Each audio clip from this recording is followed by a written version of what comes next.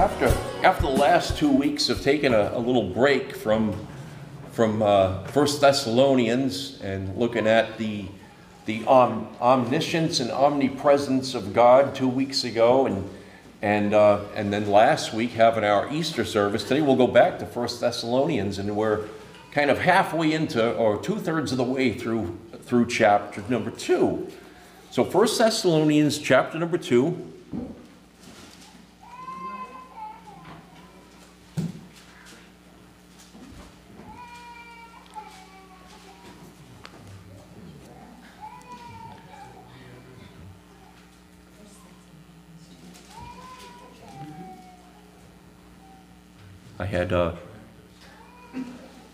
I had 2 Thessalonians open, so that would be okay.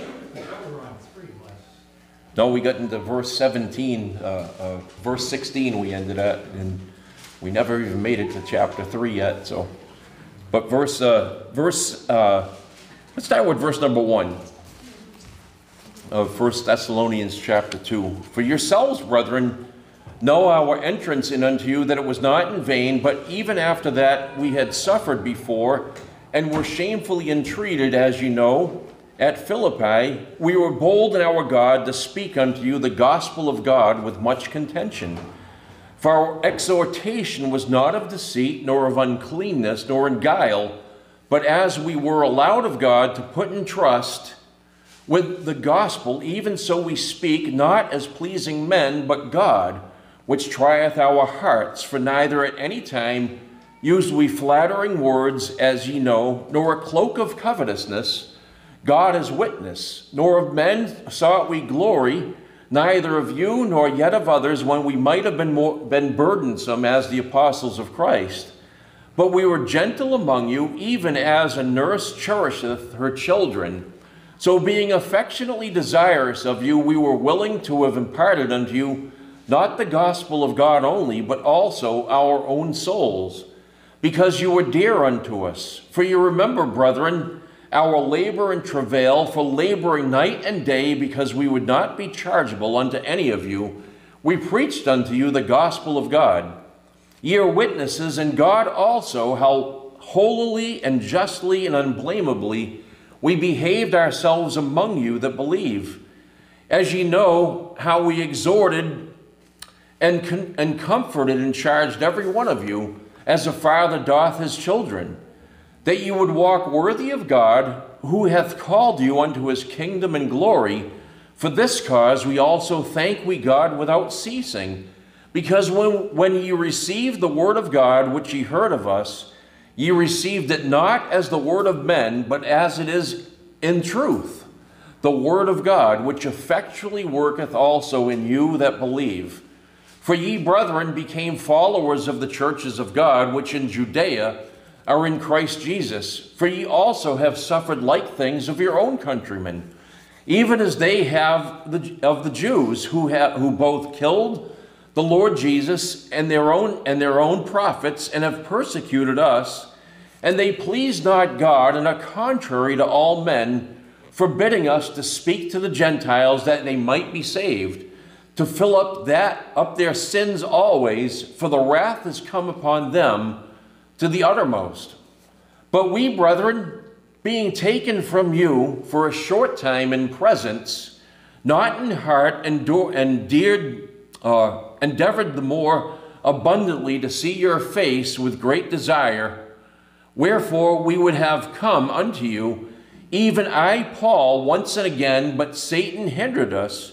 For what is our hope or joy or crown of rejoicing? Are not even ye in the presence of our Lord Jesus Christ that is coming? For ye are our glory and joy.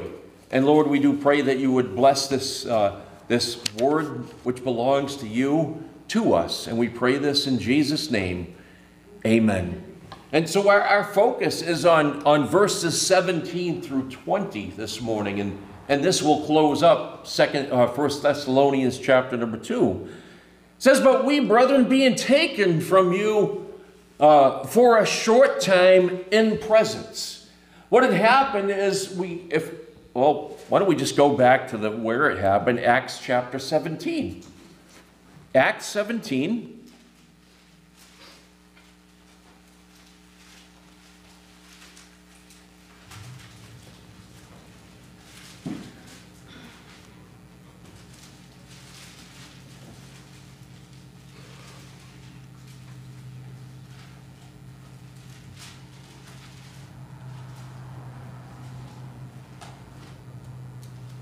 in verse number, let's go to verse 1. Kind of review the whole story here.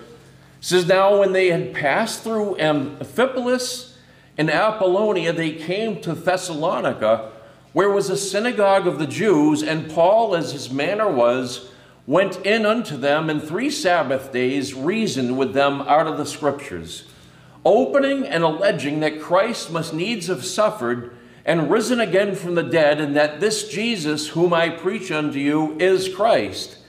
And some of them believed and consorted with Paul and Silas, and of the devout Greeks a great multitude, and of the chief women not a few. But the Jews, which believed not, moved with envy, took unto them certain lewd fellows of the baser sort, and gathered a company, and set all the city on an uproar, and assaulted the house of Jason, and sought to bring them out to the people. And when they had found them not, they drew Jason and certain brethren into the rulers of the city, crying, these that have turned the world upside down are come hither also, whom Jason hath received, and these all do contrary to the decrees of Caesar, saying that there is another king, one Jesus. And they troubled the people and the rulers of the city when they heard these things, and when they had taken security of Jason and of the other, they let them go. And the brethren immediately sent away Paul and Silas by night unto Berea, who coming thither went into the synagogue of the Jews. Now I have to read verse 11. These were more noble than those in Thessalonica, in that they received the word with all readiness of mind, and searched the Scriptures daily, whether these things were so. Therefore many of them believed also of honorable women, which were Greeks, and of men not a few. I'm going to stop right there. So we see in Thessalonica, how long was Paul there? He taught on 3 Sabbath days. So it was a space of around 3 weeks. He was in Thessalonica. We had some believed, some Greeks believed, but then we have the but. But those that were the Jews that did not believe did their normal thing. They raised up trouble, and Paul had to leave Thessalonica after just a short amount of time. So that's what he was taken away from them. But what happens, it says, but we brethren, being taken away from you a short time in presence. He was taken out of Thessalonica because of the persecution by the unbelieving Jews, so that those who were left, I guess we would call it the remnant, the few, the proud, the Marines, call it what you will, they stuck by what Paul was teaching. And this was a joy to Paul. He wasn't there physically with them, though, even though that would have been a greater thing. He wasn't there with them. They had received the message. We're in much conflict from their own countrymen, as the Jews, inflicted punishment and judgment upon those back in Judea. They did the same thing. They through it all, they believed. I'm sure the synagogue was still packed, but when they met at Jason's house, which hosted them, which he was beaten up for hosting these men that turned the world upside down and let go. It doesn't say how many. It's not a few. There wasn't a big majority of people that believed, but yet those that believed, this was the source of joy for Paul, even though he wasn't able to be there. Look at the second part of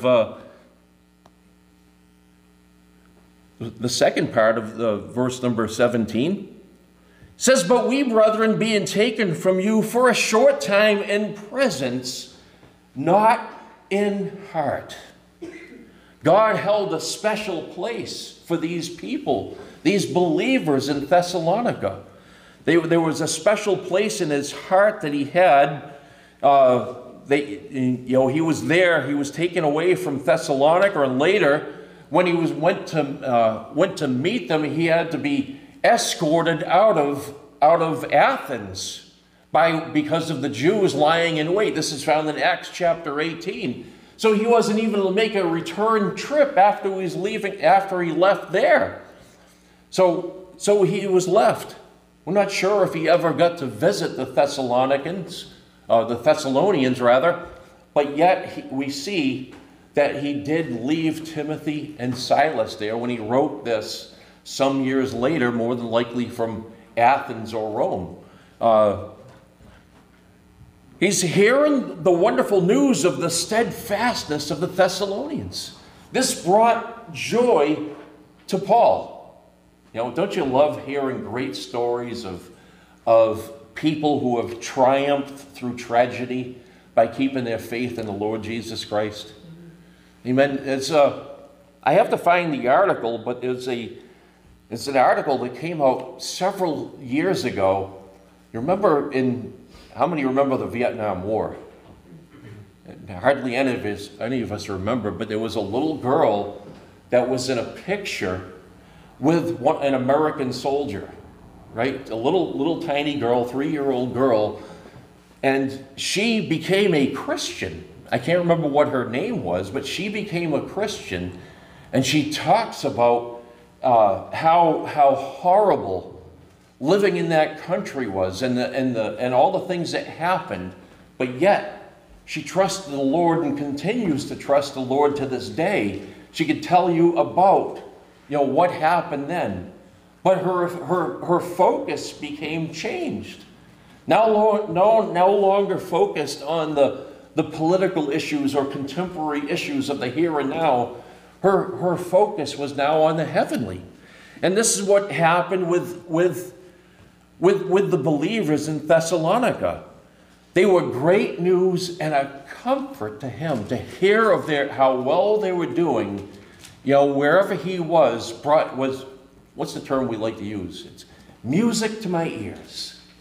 Don't you love it when you meet a believer halfway around the world and you meet somebody and it's like you've known each other for years? That's what Paul had in his heart for the Thessalonians, Thessalonians who he couldn't be with. Let's go over to, let's just continue here. It says, wherefore, verse number 18, wherefore, not in heart, endeavored the more abundantly to see your face with great desire.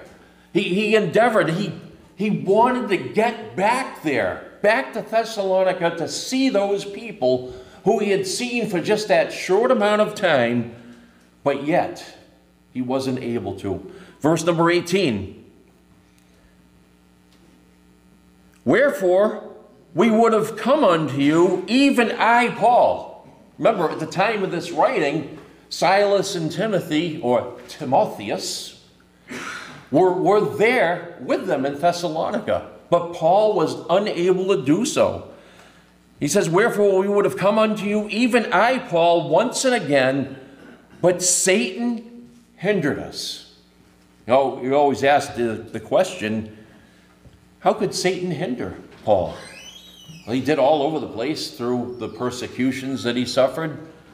In 2 Corinthians 12, why don't we go there? It's a good place to go. 2 Corinthians chapter 12.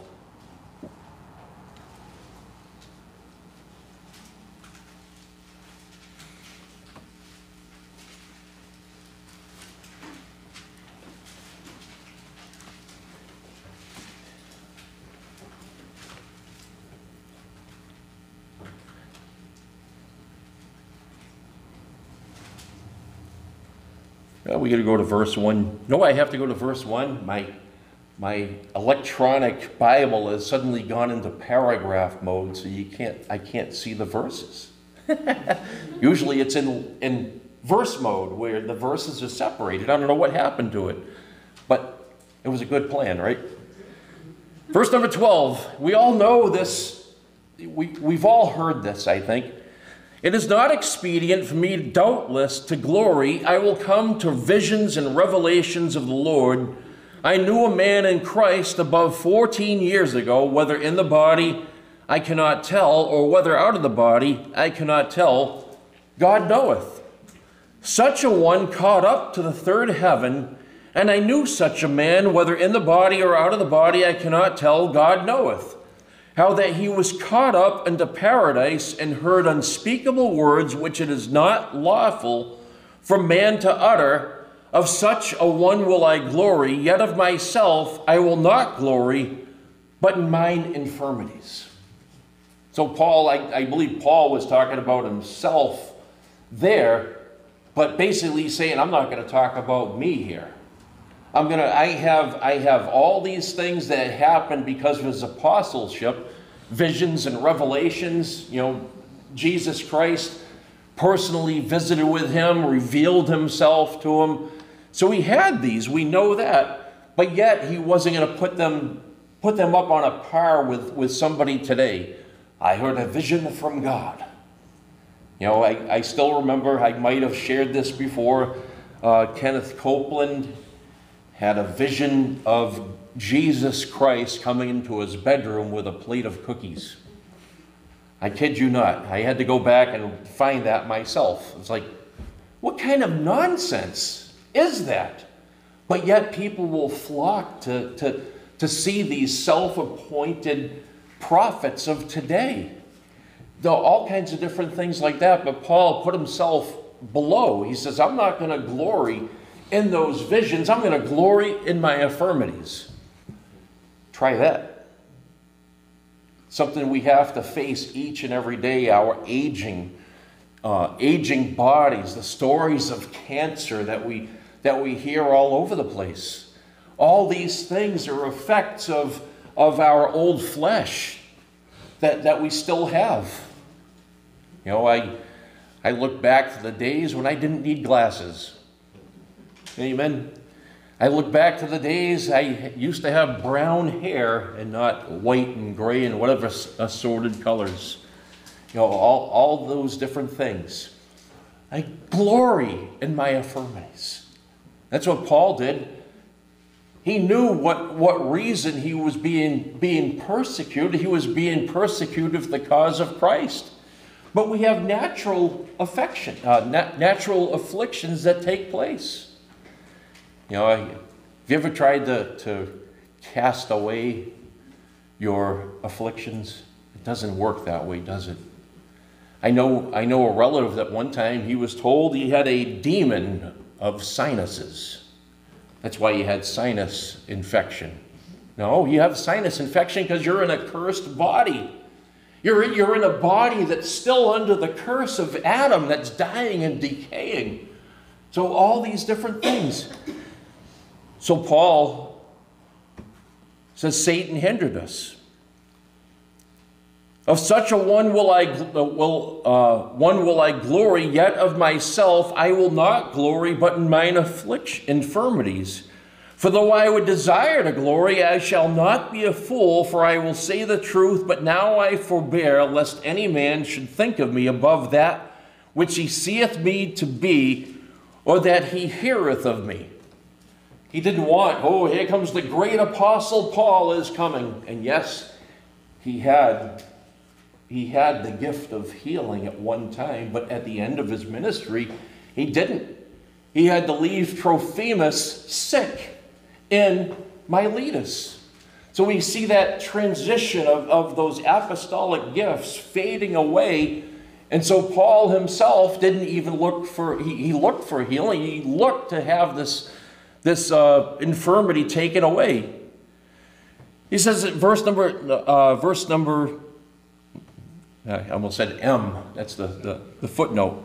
Verse number 7, and lest I should be exalted above measure through the abundance of revelations. There was given to me a thorn in the flesh. A lot of people have, tried to figure out what the thorn in the flesh, and a lot of the things are legitimate. He had eye problems, back problems, ear problems. He was bruised and beaten all the time. But I think what the thorn in the flesh was personally the messenger of Satan. Because there was a messenger of Satan. Satan, you would see in 2 Corinthians chapter 11, he appears as an angel of light. He appears in many forms. His ministers appear in many ways. So wherever he went, there was a minister of Satan, or the messenger of Satan, to buffet me, lest I should be exalted above measure. So wherever Paul went, what happened to him? He didn't get a hero's welcome to wherever he went. He got beaten by the Jews wherever he went. And what would we call a gospel that's another gospel? We would call it accursed. We would call it a lie. So we had these messengers of Satan everywhere that he went to buffet him. He wanted to take him out of the scene so they could continue with their law-based religion and keep people in the dark. Much the same way as Jesus Christ himself was rejected by the leaders of Israel. They wanted control. There's nothing like control of the world, is there? But yet, here's what happened after. The messenger of Satan to buffet me, lest I should be exalted above measure. For this thing I besought the Lord thrice, that it might depart from me. And he said unto me. So 3 times he asked the Lord for this thing to depart from him. You know, can you just picture for a moment? Paul saying, Lord, why am I going through these things? Can't you take it away? Could the Lord have taken the buffeting away? He could have. Does he do that sometimes even today? Sure. But yet, for God's purpose here, his purpose was in Paul suffering. So look what it says. He said, my grace is sufficient for thee, for my strength is made perfect in weakness. Most gladly, therefore, I will rather glory in my infirmities, that the power of Christ may rest upon me. So he took glory in those infirmities. Why did God choose the nation of Israel as his chosen nation? He says, not because they were powerful or mighty, but because they were weak and lowly. He chose them. He chooses the foolish things of the world to confound the wise. You know how many people out there trying to heal people? All kinds of different people. They have the wrong picture of human suffering and human nature. You know, I have some bad news today.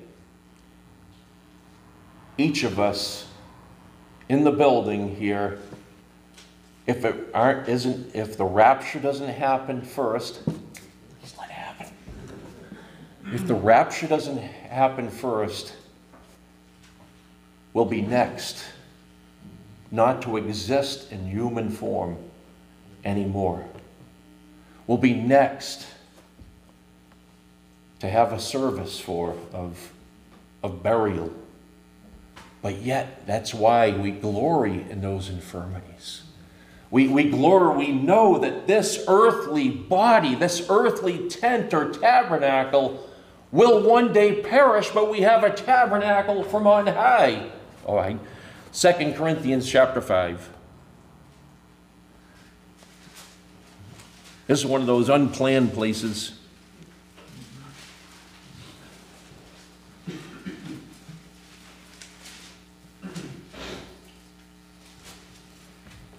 Verse number 1. And this was intended to be. For we know that if our earthly house of this tabernacle were dissolved, we have a building of God, a house not made with hands, eternal in the heavens. I'd do the mic drop thing again if I could, but let's go back for a second and let's go before the 4. And we go to verse 17. That doesn't work. That starts without 4. Let's go back to chapter 4, verse 14. It says, knowing that he which raised up the Lord Jesus shall raise up us also by Jesus, and shall present us with you. For all things are for your sakes, that the abundant grace might through thanksgiving of many redound to the glory of God. For which cause we faint not, but though our outward man perish, yet the inward man is renewed day by day. Verse 17 is one of my favorites. For our light affliction. You know, on this side of eternity, there's actually no such thing as heavy affliction. For our light affliction. That's compared with the glory of God, what we go through now, even though it certainly doesn't feel light, right?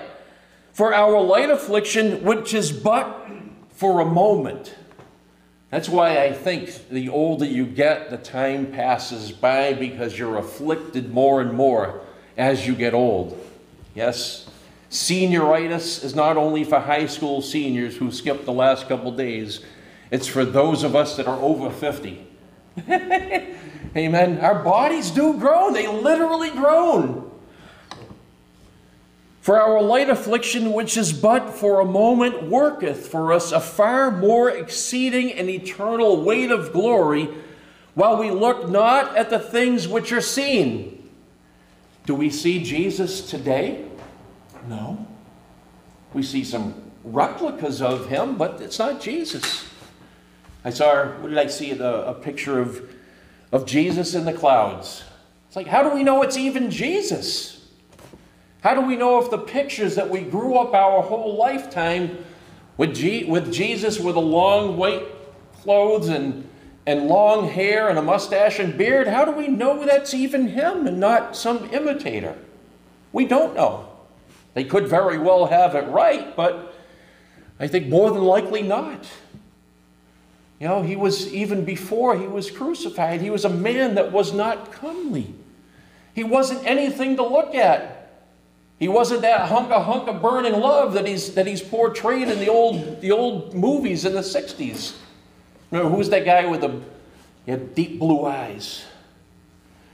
Timothy Hutton, an actor. You know, just wowed people. They loved that Jesus. Blue-eyed Jesus was a popular Jesus, but we have no clue with what he looks like. While we look not at the things which are seen, but at the things which are not seen, for the things which are seen are temporal. In other words, they're going to fade away. They're earthly. They'll have no use. Like a used car loses value as soon as you take it off, or a new car loses value as soon as you take it off the lot. Our bodies, all the things of the earth, have been losing value for years. The pinnacle of evolution was when God first created man. Mankind has been devolving ever since. But the things which are not seen are eternal. We look to Jesus, who we don't see, but we love him. We look to him. We have the accounts of him in Scripture, but we yet don't see him face to face. We now no longer know him after the flesh. We know him through faith. Amen? Now let's go to chapter 5. I like these detours. See how bad I am? You know, I'm trying to drink a water with a cap on. That's that senioritis. Chapter 5, verse 1. Once again, I had to go back because of that word for. Because of all the light affliction that is temporary, and because of the things that are seen are temporary, and the things that are eternal are eternal. For we know if our earthly house of this tabernacle were dissolved, we have a building of God, a house not made with hands, eternal in the heavens. This body, this tabernacle, he's talking about our physical bodies. One day it will be dissolved. There used to be a whole debate over what does dissolve mean. Well, put me in the ground for a couple of years, I'm going to be dissolved.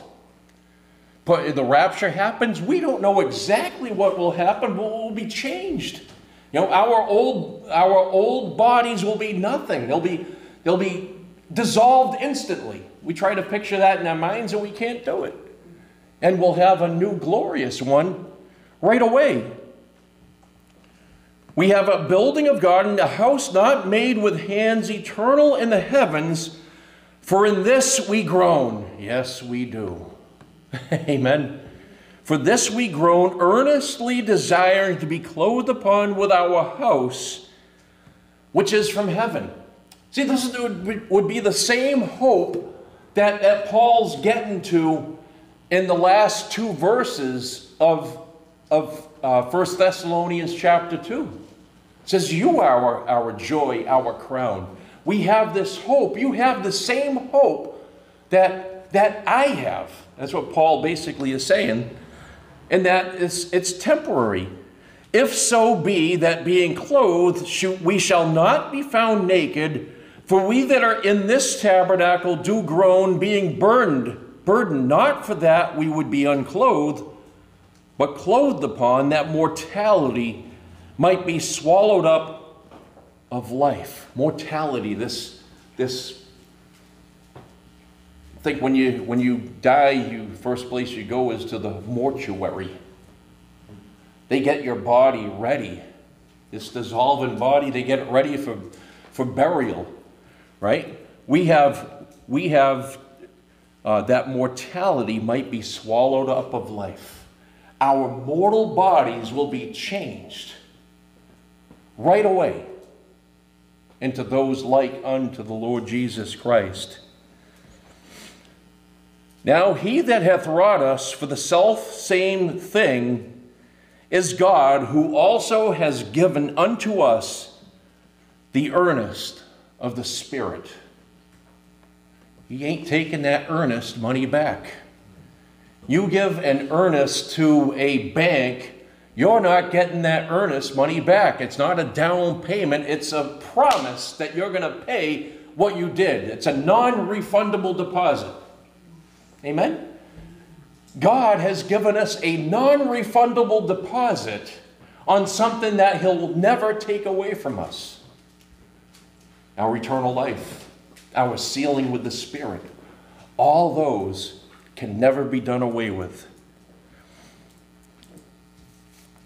Therefore, why? Because we have this earnest of the Spirit, cannot be taken away from us. We have this hope that's on high. Therefore, we are 50% confident. I actually heard an Easter message talking about, well, you might think you're 75% righteous or 80% righteous. Maybe you're only 20% righteous, but God will make you 100% righteous. We're 0% righteous. Doesn't matter before God, before a holy God. Therefore, we are always confident, knowing that whilst we're at home in the body, we're absent from the Lord. Now, I try to rectify the fact that currently in position, we're seated in heavenly places with Christ. We have all these benefits that are before us. I'm looking personally at the benefits of retiring one day, not having to work. But that gets slimmer and slimmer because it seems like when you retire, because of the rate of inflation and everything, you have to keep on working anyways. But we look ahead to the Lord being absent from the body. For we walk by faith, not by sight. We are confident, I say, and willing rather to be absent from the body and to be present with the Lord. That's our hope. That's our upward call that we have as believers. Everything this side of eternity is temporary. So why not nourish the eternal? Amen. It's sad in a way that so many people have rejected the simple grace of God, and they need to do something. It's a human thing. We feel like we have to be part of something. We need to do something to earn salvation. Just read Romans chapter 4, and that'll answer that whole thing. Not at all by the law, any law. I mentioned last week, we have actually one law, the law in Romans 8:2. It says the law of the Spirit of life in Christ. That's it. Just like the law of gravity. Trust what the Lord has done and not what we have, nor what we can do at all. Let's go to, let's see, I was already there. Let's go back to 1 Thessalonians.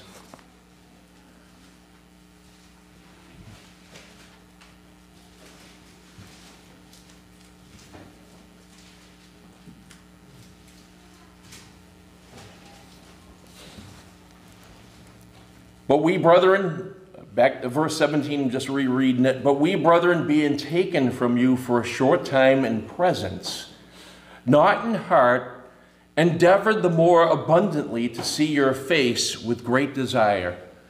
Wherefore we would have come unto you, even I, Paul, once and again, but Satan hindered us. Verse number 19.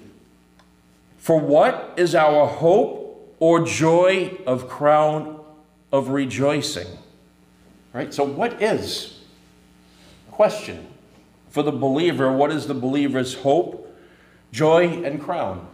I think we just looked at it, the fact of eternity, eternal life. Is that joy, hope, and crown that we have? What kind of crown? What do you do with a crown? You wear it on your head, right? I've never worn a crown on my head except for at Burger King. That's it. That's the best crown I've ever worn, and the only reason is because they're adjustable, so you can fit any head with a Burger King crown. Right? It is true. It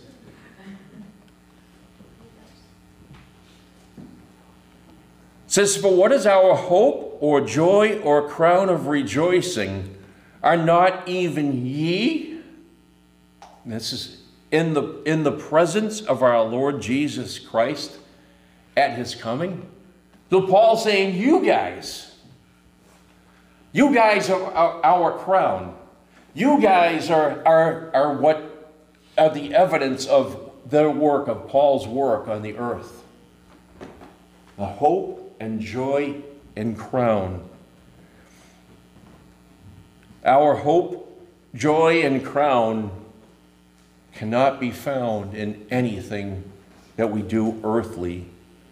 It's all based on the heavenly promises of Jesus Christ. It says, are not even ye in the presence of our Lord Jesus Christ at his coming? Now, I don't want to get into a long thing about his coming. The context of his coming, much like the term, the day of Christ and the day of the Lord, needs to be taken into account. The day of the Lord will be the 70th week of Daniel in Daniel chapter 9. There's 483 weeks of years that have passed as one that has not been fulfilled. Out of those, we've yet to have that. That was interrupted at the beginning of the church. It was interrupted, and it will start once again. The day of the Lord will start with 7 years of tribulation, but the time that it starts will be when the rapture of the church happens. So you can find references to the rapture being part of the day of the Lord or the day of Christ, and at his coming in this case here. He's talking about you'll be found at the rapture. 2 Corinthians 5 that we just read about our earthly tabernacles being dissolved. At the rapture. They'll be taking place. You'll have a new body, a new heavenly body. I referred to these old clothes we have. We already have our custom spacesuits designed to be with the Lord. Amen? Now, in closing, verse number 20. For ye are our glory and joy. You know, as I don't know if I can speak for other people that find themselves as being in the position of a pastor. It seems like so much of the church has become commercialized, and ministers of the gospel by and large have gone the commercial route. You know, what sells? What will people buy? What will people find popular to do? If we did that, we'd have like a third floor in the building. If we were to bring in the rock bands and all that stuff. But it's not about who has the biggest commercial, the biggest, I wrote it down. It's not a competition to see who can have the biggest congregation, the biggest buildings, and the biggest bank accounts. It's all about people growing in the grace of God and knowing the Lord, knowing the gospel that saves. It's the gospel that you believe in the Lord Jesus Christ and thou shalt be saved. Book of Ephesians, you believe and trust. You know, that's the glory and crown of ministry, is how many people, not how many people, it's growing by just like a body grows through good nourishment. You know, it's growing that way. Not necessarily growing in leaps and bounds physically, but spiritually. And when the focus is taken off the scriptures and put on any man, as I already mentioned earlier, Kenneth Copeland with the Jesus cookies that were brought to him, it may bring in a big audience, but it doesn't bring glory to God. You know, let us try to stay focused on the glory of God. Other believers are the joy and crown, or the glory and joy. I like it. I like how it says, "For ye are our glory and joy." Even though Paul could not physically see them, he longed to see them. He heard reports of how they were doing through their persecutions, through their trial. And what they did is they stayed focused on who the Lord Jesus Christ was and his work. That's our goal. Stay focused. That's why he could later write in Colossians chapter 3, "Therefore set your minds on heavenly things rather than earthly things." Amen? That's our goal. That's how we can be the glory and joy, by looking to him for all things. I like how we sang the song, "God will take care of you." Amen? He does. That's something I cannot explain how that happens. But God does. You know, when you trust him.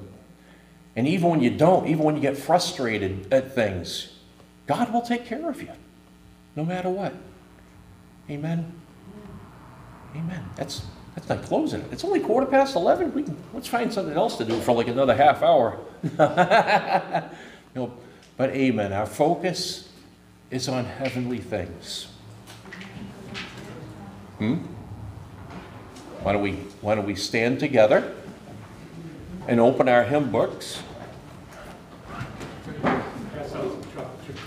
I can get, yeah. Wait a minute. No, an angel will walk through the door with them.